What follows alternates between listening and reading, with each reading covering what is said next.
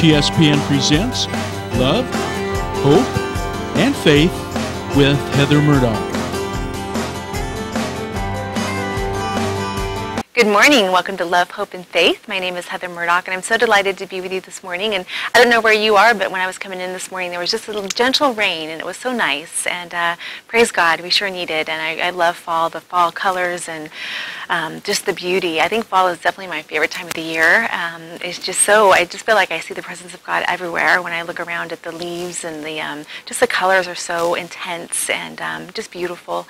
And this morning I want to talk a little bit to you about peace, and I guess that's the word I could use when I'm describing fall. It's really peaceful.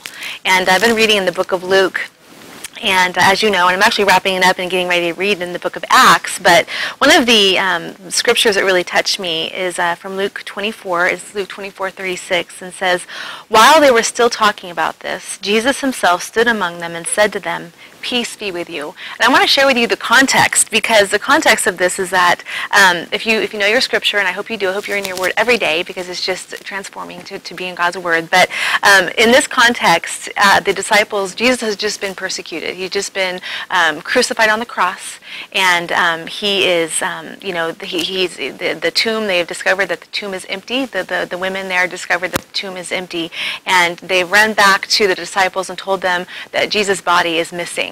And they don't understand, and they're terrified. If you know your Bible, you know how absolutely, intensely, indescribable that was to be a disciple, to be anyone who loved Jesus, and to see him crucified on the cross, that torturous, horrifying death, and their Savior, their Messiah, to be killed. And they don't understand that he had to go through that to rise again, and that's part of the plan. They don't get that yet. They don't fully understand that. And so here they are. They're basically in hiding, I would say, hiding from the Jews that they feel are probably going to be killing them next, the Pharisees and the Romans. And so they're terrified, they're worried, they're filled with doubt, they're confused, they are just in a bad way. And Jesus appears to them. They're actually hiding in this upper room, and Jesus actually appears to them and says, "Peace be with you."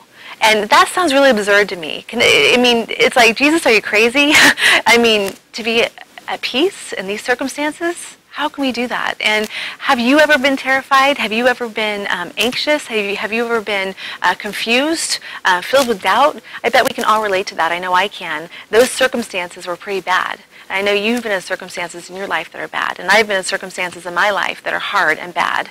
And it's hard to imagine being at peace in that. But Jesus is peace. Jesus is peace. He offers the peace that passes understanding, as Philippians 4:6 says. How do we get that, though? Because I know if you're like me, sometimes you're like, okay, God, I want to be at peace, but I'm not sure how to do this. I think we just have to open our hearts to him. I think we just have to cry out to him. I think we just have to really put our minds on him instead of on our circumstances. Peace is resting in the fact that he is sovereign. Peace is resting in the fact that he has a plan. Peace is not manipulating the outcome, because I know I do that. Sometimes I try to manipulate the outcome the way I think it should be, and I have no peace. So peace is just resting in him, resting that he has a plan, resting in his presence, looking at him, thinking of him, talking to him, going to scripture in our circumstances instead of keeping our eyes on what's going on around us. It's basically like scripture says, fix our eyes on Jesus, the author and perfecter of our faith. And I love that verse too, because it shows you that our faith, where we are, is being perfected. And we're not always going to get it right with our faith. Sometimes we're in big faith, sometimes we're in small faith. And but he's perfecting that. We just got to keep tuning into him and keep fixing our eyes on him and keep talking to him. And just rest in his embrace. And that's how we find that peace, the peace that passes understanding, even in the chaos. So I don't know if that blessed you, but it really blessed me. I've been journaling a lot about that. I really want the Lord to help me find peace more, help me to connect to his peace more. And I hope that you will do the same thing. And I have a great show today planned. I love it. Sometimes I have some last minute changes here, but the show must go on. And I'll tell you about that as soon as I introduce my guest, Boyd-Fellure. Hi, Kathy. Hey, how you doing, Heather? Good to have you. Thanks. You're my friend, so it's good to have you on here. Makes it easier. Yeah. You were on a couple of years ago, I think, and talking about your writing, because you're an author. And since then, you also have a show here yourself called Authors, Writers, Books, and Beyond, right? Yes, I sure sure do. Is that on once a week or once a month? I picked once a month. Okay, yeah, once a month on Wednesday nights, right? The last Wednesday night of the month. Good, awesome. So you guys definitely check out Kathy's show. She's a believer, and she's an author and a speaker, and God's just used you in a lot of ways. But before I get to that, I want to share, kind of what happened. So I was going to have Karen from the Faith Lutheran Church was going to be my guest, and last night she contacted me and said that she had to work, and so I was like scrambling, going, who could be a last-minute guest? Not a lot of people could do this like the night before, and you came to my mind. So I like to think that that's a God thing. So thank you for that.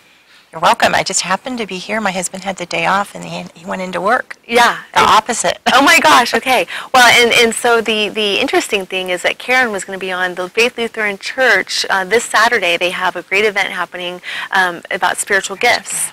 And it's a retreat, and it's free. So if you want to learn more about your spiritual gifts, you go tomorrow to the Faith Lutheran Church in Pioneer. I think it's from 9 to 4. It's free. It says bring a lunch that you can share with others. They serve a continental breakfast, and they're going to help you explore and understand what your spiritual gifts are. And so I was really excited to have them on today to talk about that. So maybe we can talk a little bit about that too. Sure.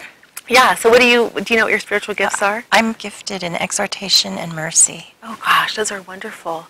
And how have you used those? I use exhortation a lot in my speaking and just in everyday life when you come across somebody God brings across your path that's unexpected. Yeah. You just silently pray and let the Holy Spirit guide you. Exactly. And mercy is total reliance on Him. You can have the gift of mercy. My husband says I'm too merciful. So you have a heart of compassion. I love that. I love that. So will you tell the viewers what exhortation is for those that may not know? It's to speak the truth even when it's not popular, and usually it is not. Yeah, exactly. And to speak it in love. In love. Always in love. An encouragement. Because when I think of an exhorter, I think of someone who's able to bring forth the truth of God, but in a way that's encouraging and empowering. As a believer, anything I do must always be in love first. Yeah. Or it means nothing. Yeah. Oh, absolutely. What's the scripture that talks about that in Corinthians? There's a lot that talks about the gifting. Do you know what she was going to cover? I don't. Was she going to cover all the spiritual gifts today? I'm not sure. I know that they're teaching that whoever the presenter is going to be using the Stevens Ministry curriculum, which is a great ministry. But I'm not sure what that all looked like. I know there's different types of labeling our spiritual gifts. Some are biblical. Some use biblical labels.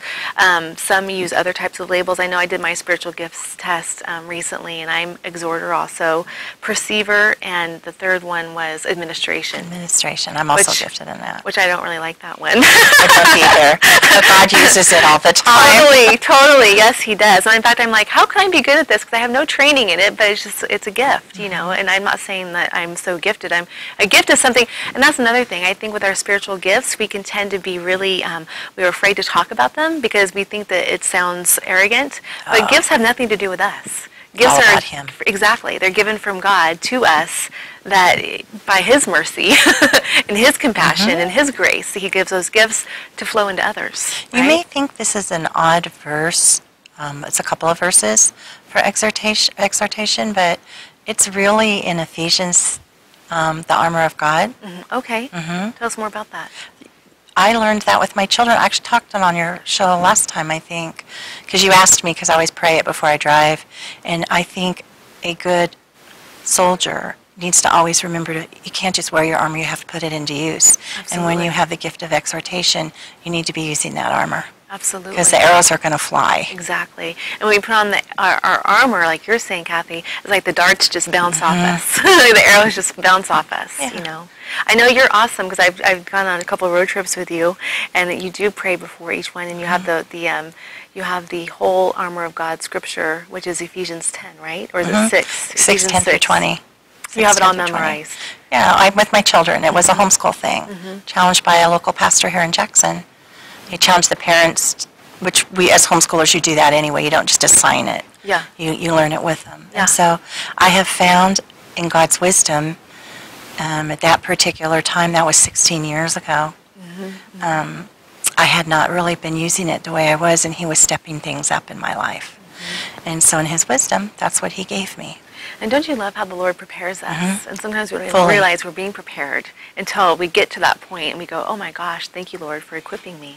He knows ahead. You know? And he so wisely doesn't tell us. Exactly. Yeah. I know, because with your writing and all that, we're going to talk about that more today, but you probably never imagined that you'd be where you are today with your writing many years ago, you know? I really didn't. Yeah, because I mean, I know there's some things that you can't quite cover right now, but you are working with publishers and I never saw myself with a literary agent. Yes. And Wendy Lawton of Books and Such, Christian Literary Agency, is my agent. And for those who don't know, that's a big name in the Christian world. I know she was brought to me through prayer, I think on both our parts, very much so. And it has been not the journey I thought it would be either. You don't so much have expectations as I went into it not knowing. Yeah. And there's, just like anything, mountains and valleys. And I'm getting ready to go to Monterey on our, we call ourselves bookies, on retreat. Yeah. And so it'll be a new experience that I haven't yet had with them. A writer's retreat? It's for all the their clients, their agency clients. Oh, wonderful. We'll go to Monterey for a couple of days. And That sounds wonderful. Very good. Yeah, and just kind of bond and pray together. Yeah, and praying, deepening relationships, and we all have individual appointments with our agents, and that I'm really looking forward to. Because it's such a close working relationship to work with an agent. They really have to know your heart, and you have to know their heart, and it's God-centered. It's very God-centered, and this is a very changing publishing world. It has not been the same since 2008, so they are writing the daily changes as much as we are. Yeah, so it's a whole new frontier, isn't it? We can talk a little bit more about that. We're actually going to head to break. We'll be right back in 3 minutes. Stay tuned. Good.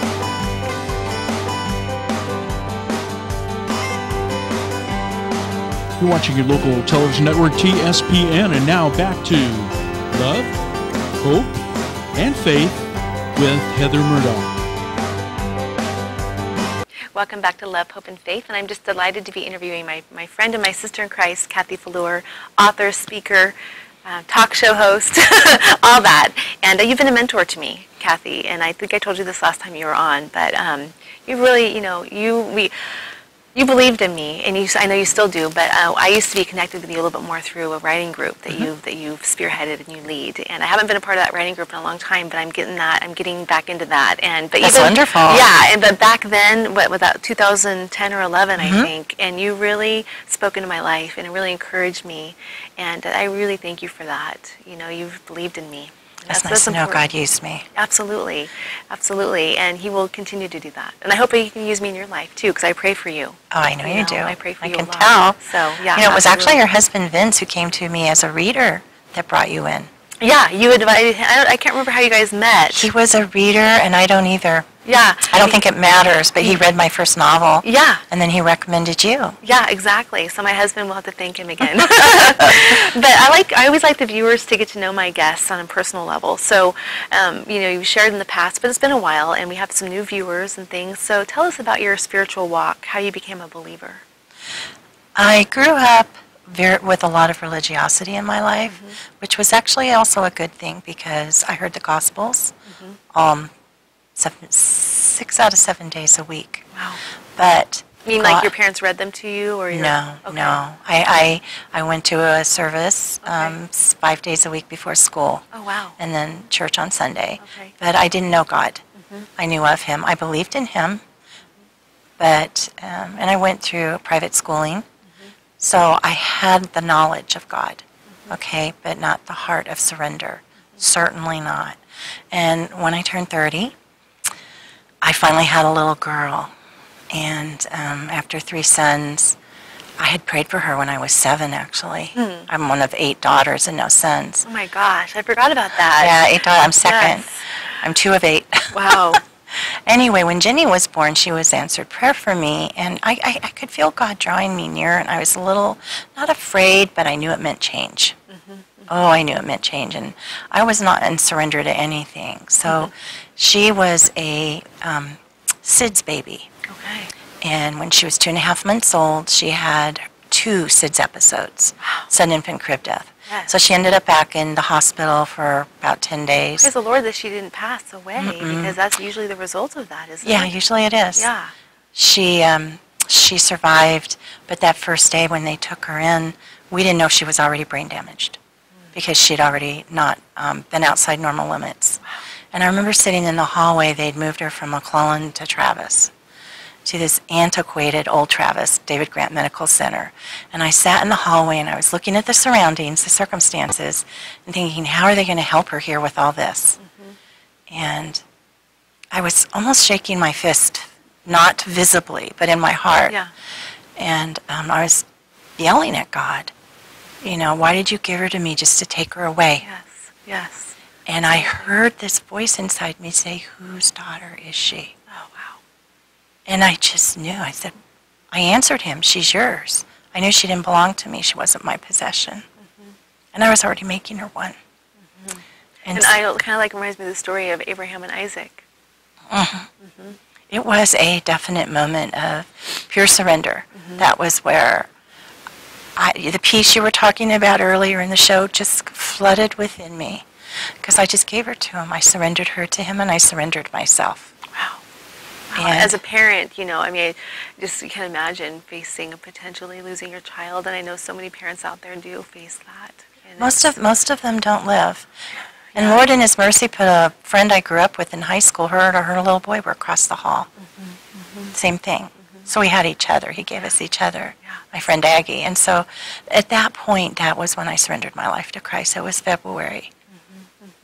She was born in 1985, February 9th, 1986. She was 2.5 months old. So did they, forgive me for not knowing this, but do they have any more understanding of what SIDS is caused from? I remember then I'd put her on her back and I thought that was it. And I had just taken CPR at my husband's squadron at McClellan Air Force Base. The only time in my life I've ever done that. Oh my gosh, talk about the equipping. The only time in my life. And I brought her back once and I thought I imagined it, and then she stopped breathing a second time, and that's when we called the ambulance. And I brought her back twice before they came. Wow. So he had prepared the way. And I should have gone back since then, but I haven't. And I really hope people, that's one of the things I really pray on this show, is as people tell their stories, that people will see the God moments. Oh. That God led you to get CPR. That wasn't an accident. And everything that happens is allowed by It was the also Lord. the first time they had opened it to the spouses. The military, were given it, but it had been opened to the spouses. Yes, amen. So he just prepared the way. He knew what was coming. Exactly. And you don't really know after that if there's brain damage for a while. They told us she'd be, for certain, 6 months behind in motor skills and things. She's a perfectly beautiful person. Yeah, oh yeah, I love her. So one of the things, very talented. So one of the things I always like to ask my guests is when Jesus became real for them. So when did Jesus become real for you? Was this the moment? I had been talking to him. I didn't know you could do that. It's not how I was raised. Okay. Like I said, I prayed for a daughter at 7. I just talked out loud to God. Yeah. So there were moments, there was one person that I really saw Christ in, and I asked him, it was my senior year, you have something I don't. What is it? And he said, well, he surrendered to God.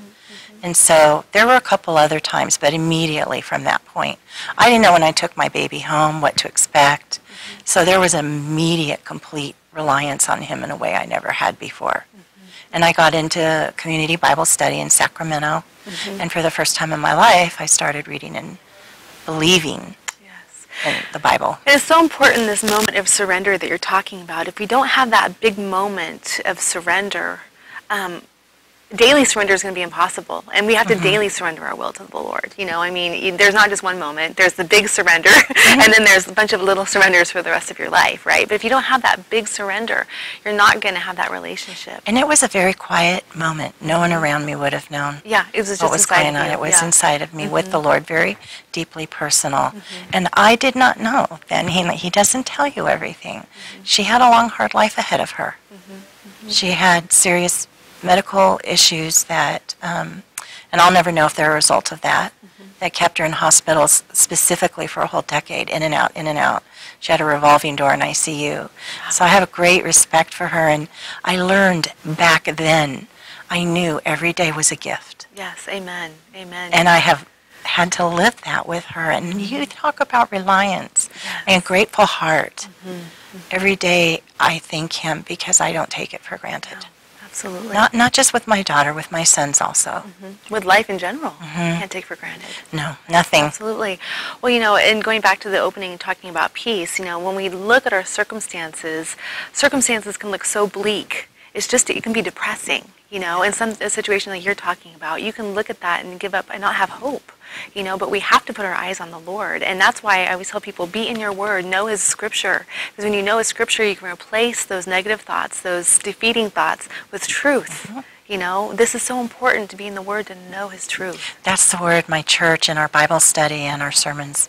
Hope is what we're studying this week. Yeah. Okay, good. Yeah, yes. And I took a Bible study last night. I have a Noah Webster 1828 dictionary I use for writing. I used it for homeschooling. And I read just a portion of the whole column of the definition of hope. And the second one is all about surrender to Christ. It is? In the dictionary? You should read it. Oh, wow. That's awesome. It is a phenomenal. We went from hope to faith. And because having hope is faith if you read hope. Yeah. And the faith definitions you wouldn't see in a dictionary today. Wow. And it is in the 1828. Oh, I got to read that. American Dictionary of the English Language, Noah Webster. I believe he became a Christian writing that dictionary. Took a long time. And so faith produces hope. And then hope produces perseverance. Which is one thing I've had to really, that's something God really has worked in me. Perseverance. That with the writing, you have to be perseverant. Oh, absolutely. And I was just talking to my daughter about this last night. She, she's willful. She's 13, and she's willful. And so we were talking about her willfulness, and I was trying to talk with her versus lecturing her. And, and she was opening up and just saying, Mom, I just can't help myself sometimes. She goes, that's the way I'm made, And I go, but I said, we got to keep trying. We got to keep trying. God is trying to change us. He's changing our old ways to be new ways. And he doesn't want us to give up and say, well, it's just the way I am. Too bad. We got to keep trying every day to submit to him. And he'll help us with that. We got to persevere. He loves to help us with that. Exactly. And it is hard sometimes, especially if that is your personality. But we got to persevere. Whatever it is we deal with, whatever cross to bear we have, we must persevere and not give up hope. And I definitely had a rebellious personality. Yeah, you've told me that before, which I can't see that in you now.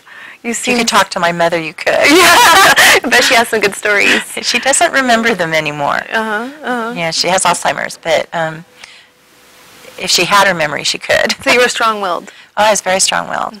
I was the tomboy until the two younger sisters came along, too. Yeah. And so I was pretty fearless. Yeah. I would try anything. So so what's it like for you? Only have a minute before we go to break, but we'll talk more about, what is it, what do you recommend? What could you recommend to someone who's strong-willed? You'd really have to spend time alone with God every morning, surrendering. Amen. And then the praying without ceasing, once I truly understood and learned that, that is the greatest help. Just constant conversation with him, and I spend more time listening than talking at him. Amen. Just sitting in his presence, listening. Yeah. Amen. Resting. Yeah. Yes, resting. When we talk, about that peace that passes understanding, a lot of that comes from just sitting with him.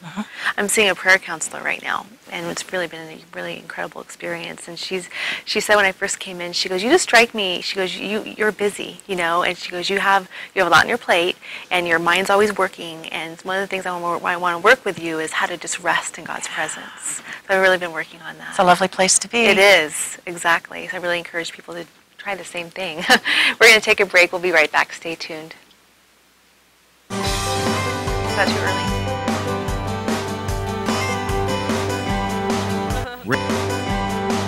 You're watching your local television network TSPN, and now back to Love, Hope, and Faith with Heather Murdock.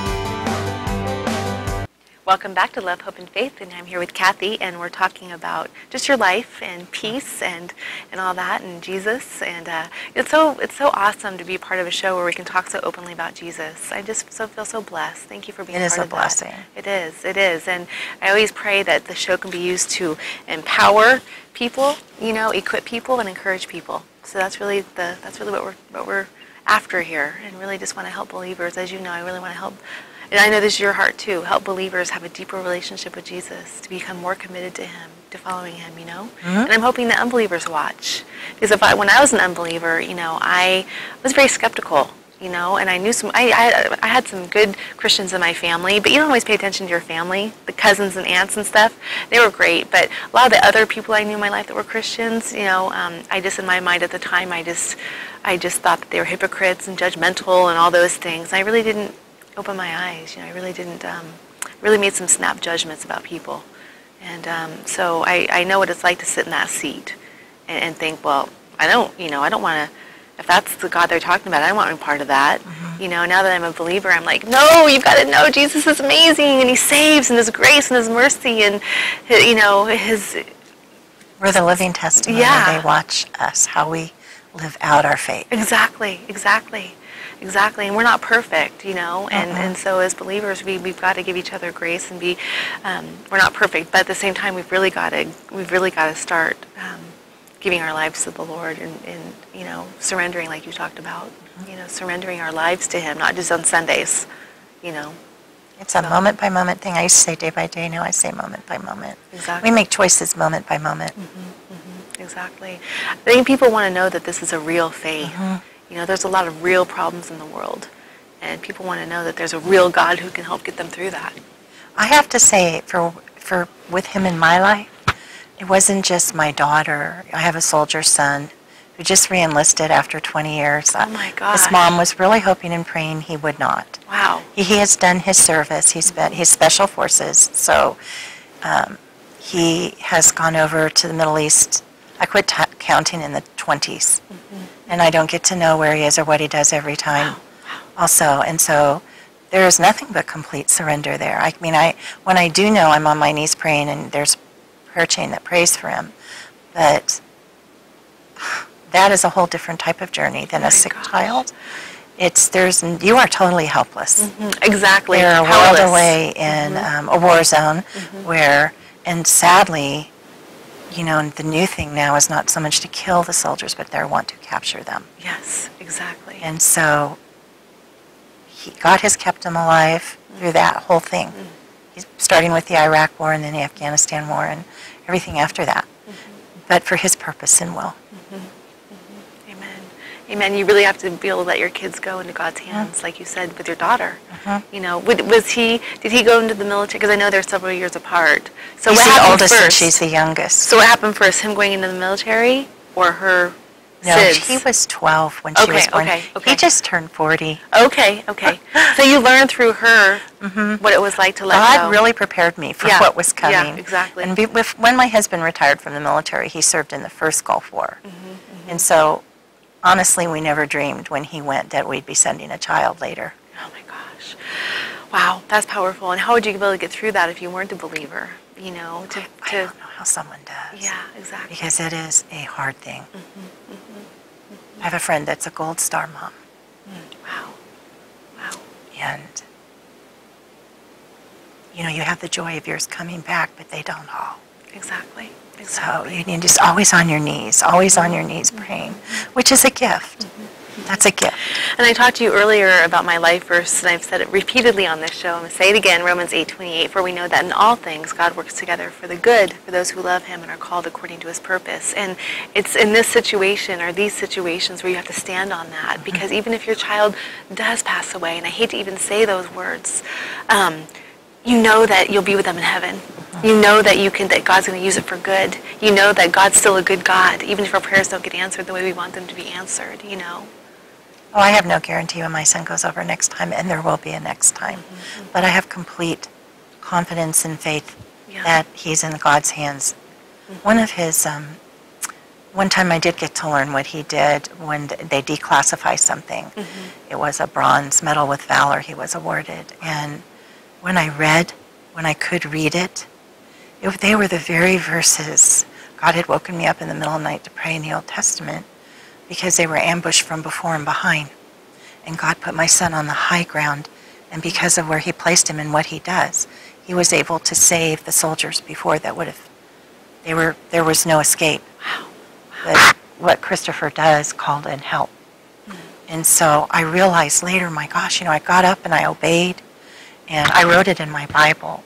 And whenever I'm struggling, I'll go back to those places. Yes. And I'll remind myself, this is where he knew before and where he was for you over and over again. Some passages have 10 dates of times that he did things. Wow. Over many years, because I'm 59. Yeah. So it's been almost 30 years for me. And it started, boom, right away. He knows what we can handle. You know, the saying, people say God doesn't give you more than you can handle. I think he stretches us. Yeah, I didn't say, because I don't know if I believe that, because where does he stretches us. Exactly. And it's in the stretching that we increase our faith, that he increases our faith. You know? I think if he just left us in a nice place, we'd stay there, because it would be comfortable. We wouldn't want to go and deeper, and because it is harder. Yeah, we doubt. We absolutely want to stay in our comfort. You know, I feel like he started me in the rear guard, like a military term. I was in the back.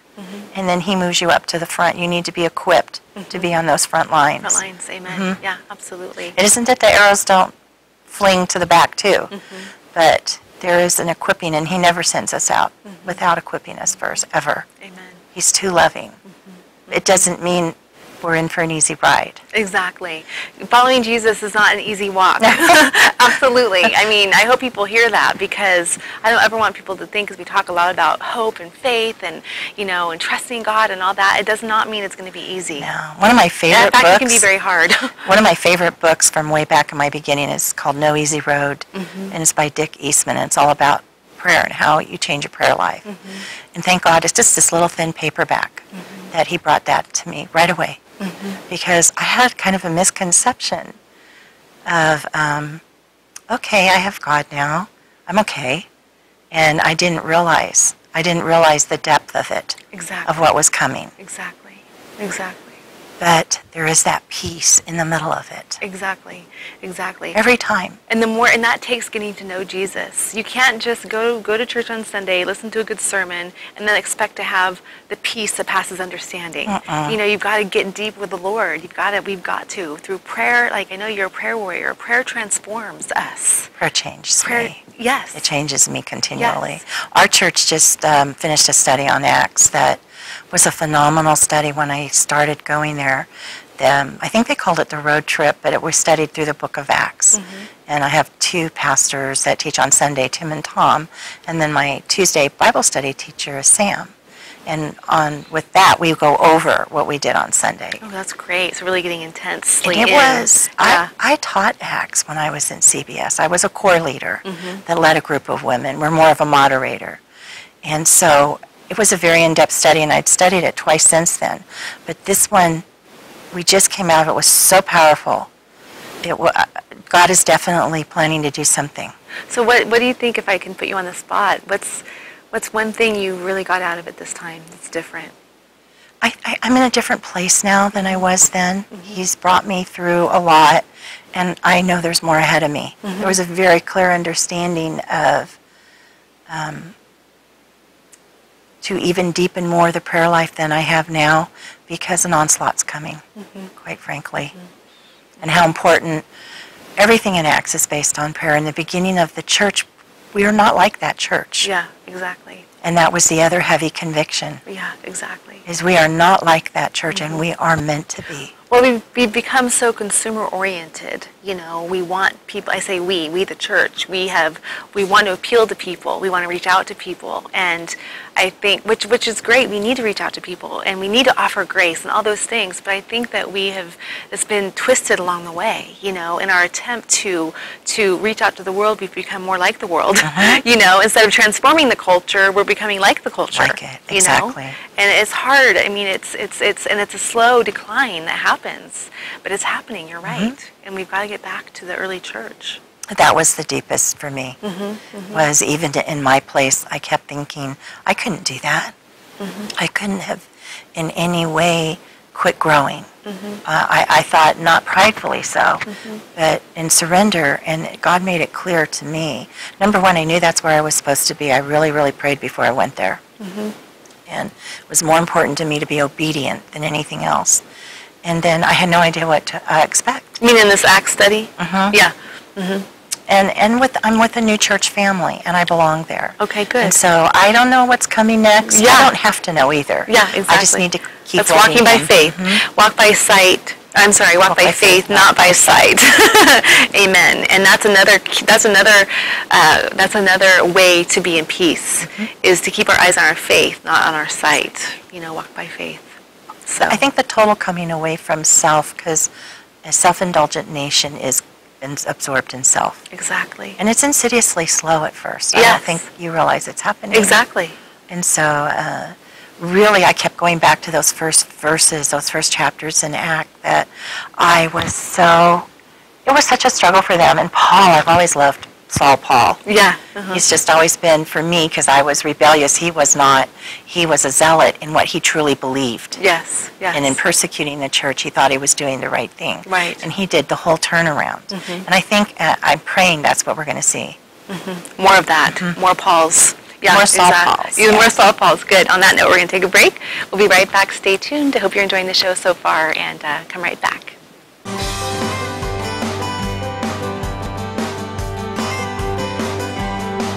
You're watching your local television network, TSPN, and now back to Love, Hope, and Faith with Heather Murdock. And we're back. And I want to direct you to TSPNTV.com. It's a great website. I like to really promote that on the show, because you can go and check out Kathy's show on there, right? It's on the, if you go to all shows on the website, you can click down and see all the programs. You can click on her show, all the archived editions. You can also look at my show there. And TSPNTV.com is just a really good, a wealth of information. Plus, you can go to heathermurdock.com, and there is my blog there, as well as I post the show and just some other encouragement. So heathermurdock.com, or you can go to YouTube. Your show's on YouTube as well, or you can go to YouTube for Love, Hope, and Faith with Heather Murdock. Authors, writers, books, and beyond. Good. Okay, so check that all out. Yeah, it is. So, okay. So we were talking about, we've been talking all along about how you're a writer. And so tell me how you use your writing to share the gospel. At first, I wrote nonfiction, like I was telling you. Yeah. I started with Sacramento Christian Writers in Sacramento. Lovely, just a small band of godly women that the Lord used to mentor me. Yeah. And I wrote about prayer. I had been doing I've always done a little newspaper writing, even up here for the Ledger. And I wasn't sure what direction to go with it. So I did some magazine articles. I wrote one for Center Voice, Grass of Hope, and it was for the Union Gospel Mission. Oh, cool. Down in Sacramento. That was a great one. I really enjoyed that. But I wrote a lot about prayer columns. I had a prayer column. I did a lot of columns during that decade in my life, and actually wrote a nonfiction book with my children about the two youngest being type 1 diabetics at 9 and 11, diagnosed 5 months apart. Wow. And that was a lot of prayer. And so God kind of nudged me in another direction, which was fiction. And as I was telling you during break, that was a little scary. Yeah. Who, what, where, when, why, and how is different than creating something from nothing. It's daunting, it seems, yeah. And so, of course, I had to learn. So I went to Mount Hermon a lot. John Drury's little conference up here in Castro Valley that is now, he retired and is a new conference this February. And I just went to all the little ones that Sacramento Christian Writers offered and honed my skills, and lo and behold, yes, I can write fiction. Yeah, beautifully. Oh my gosh. Can we tell the titles of your books? The children's books, I'm what they now call a hybrid writer. Okay. I come from the indie self background with the children's through Lulu Press, who was very good for me with that. When the Birdies Came to Tea is about, being a cheerful giver, giving without receiving. And Mr. Snowman, Our Picnic Lunch, Nana's Tin of Buttons, and Barefoot Adventure. Yeah, I love the Nana's Tin and of Buttons. they all have it's a family stories. There's no electronics. It's all about families living a life simply. Very simply. And back to the basics, biblically. Very glorifying to God. All my books say, to God be the glory. Yeah. And then you also write in the adult genre as well. Yeah, I started with the novels, and Wendy represents my novels. The Language of the Lake is the one she is currently what we call shopping, and it's a trilogy. I've completed the first two. The second one is Lake Cottage Bookhaven. These also are Tahoe stories, but in contemporary times. Yeah, they're all set in Lake Tahoe. Yeah. And then I'm just into 20,000 words of the third Azure Shores. And how many? Oh, I love that title. Okay. Pretty. Yeah. Beautiful. So what? How many words do your books typically have? Oh, around 90,000. Okay. The novels. Okay. Yeah. Okay. Cool. So I've got a ways to go with the last one. Yeah. It's funny. So I went to the Inspire Writers Conference that you recommended recently. That was, a few weeks ago. And so I was in the bathroom talking to one of the ladies. You know how it is in the bathroom with the women. Exactly. And so she was so sweet. Anyway, and so she was very encouraging to me, and I was sharing with her I want to write a devotional, which I've been sharing that with you too. And I want to write my life story too, but I want to start with a devotional. I just really feel led there. And so I was kind of talking to her about that genre, and I said, well, do you think, there's so many devotionals out now, do you think it's saturated? I asked her, do you think if I get into that genre, then I'll be pigeonholed there, all these different questions I had. And she was saying, I was sharing with her how I write on my blog, and then I write Facebook every day. I use as my writing practice too for kind of ministry writing. And she was saying that it was really good. She said, she goes, I'm so happy to hear that you're writing like that because you're learning how to write tight. And I didn't know write tight what that was, but I understand. It's a devotional. Yeah, but to be able to write something in a compact way that packs a punch, and so so it's writing economically, right? Does that mean writing economically? So how is that something that all writers have to learn how to do, is write economically? The group I founded up here because I came from Sacramento and didn't want to keep commuting. Yeah. The whole point was to teach them that type of writing. Yeah. Where we critique. And then you get your first creative draft out first, then we go back and edit after critiquing. So most of my chapters in my novels have been worked on 5, 6, 7, 8 times. Yeah. I mean, it's the editing's... As you do it, you tone it down and it becomes tight, concise writing. Yeah, absolutely. Although I do have a devotional I read every morning. It's my friend Vicki Hurley. I met her at Mount Hermon a couple years ago. She was there with her husband. And it's called Releasing Truth. You would like her. Ooh, I love that title. I should introduce you to. She lives back in Missouri, but well, yeah, we can communicate definitely through online. Speaks the truth in love. So do you recommend writers groups for would-be writers? Well, Sacramento Christian Writers is gone now. They're part of Inspire Writers. Yeah. And so I recommend for that Sacramento area Inspire Writers. Up here, they can come to Amador Writers. Which you are the leader of. But do you recommend, overall, do you think it's important that writers be a part of a group? Some people, it doesn't work. It depends on your personality. I would recommend praying first. Yeah. Some people have just a critique partner, one other person. Yeah. And that works best for them.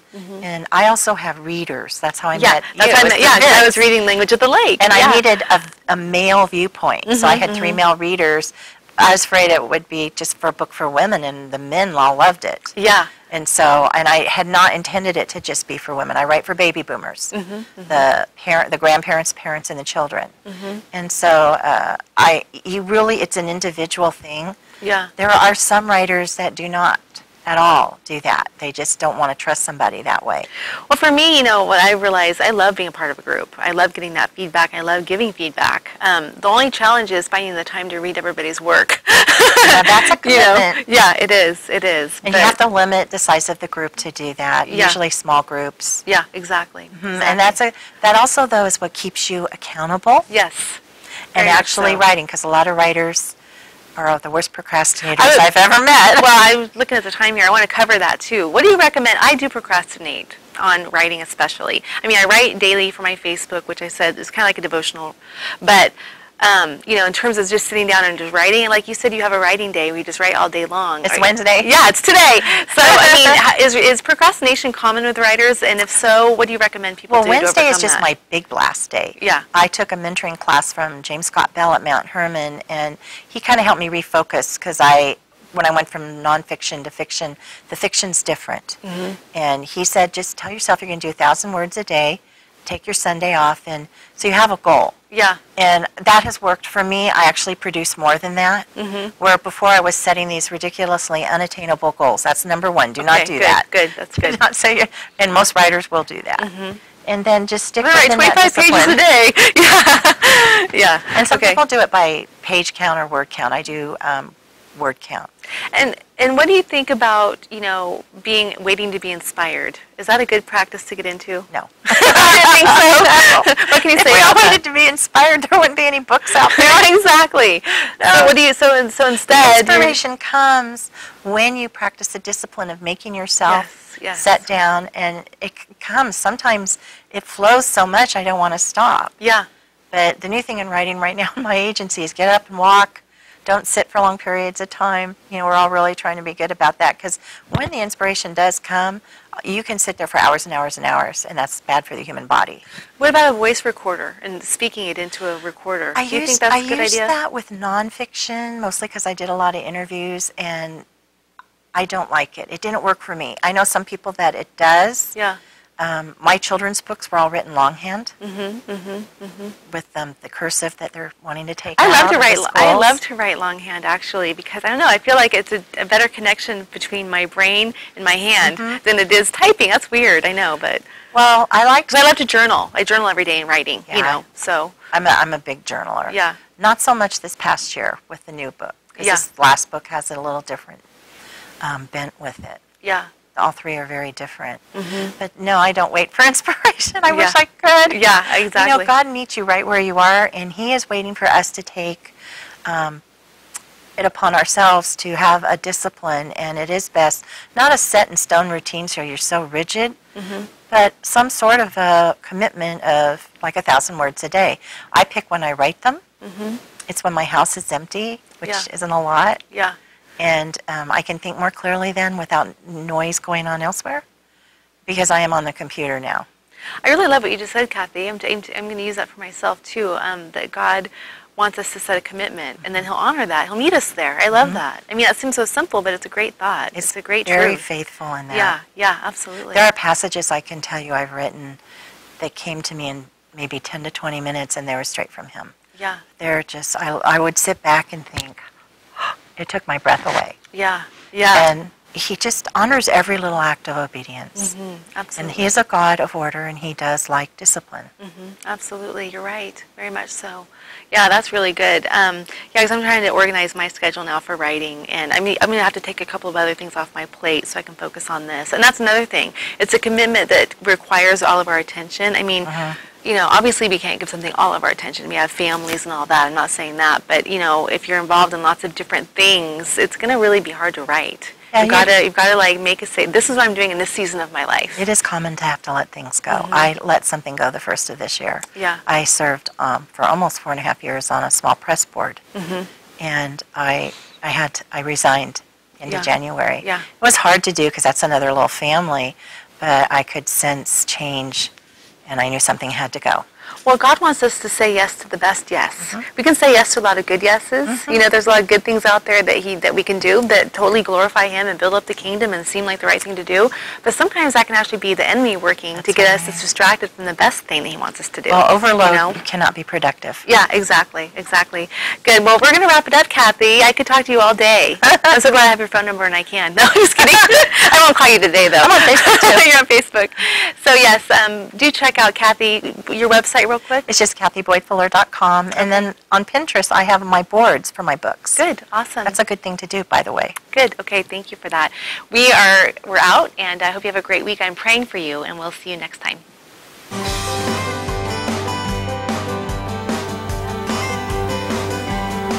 Due to its popularity, Jackson Rancheria Casino Resort is bringing back the Sierra